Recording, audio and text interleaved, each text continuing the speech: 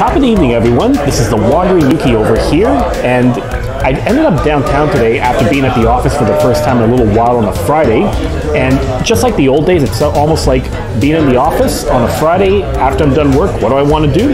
Want to hit up a pub, just for old time's sake. And I went to one of my favorite hangouts too. Went to Brutopia.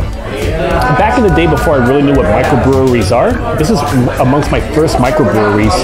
Brutopia first, then Benelux once I actually started to know what the hell I was talking about. And then came back here every now and then with a few friends, and finally decided to visit here for the first time in almost a year, I want to say. So yeah, pretty fun times. I had to look at what's on the menu. They had an awesome New England IPA on tap, but there was another one I had to try that's called Chihuahua. I know you're probably thinking, what the heck is Chihuahua juice? Well, actually it's supposed to be a Mexican lager, and my understanding is that instead of barley they use corn in here too, which gives it a bit of a sweeter taste in the texture. So I'm going to be giving this a test, see how it works. Here? Oh yeah, pretty tasty. So you know what?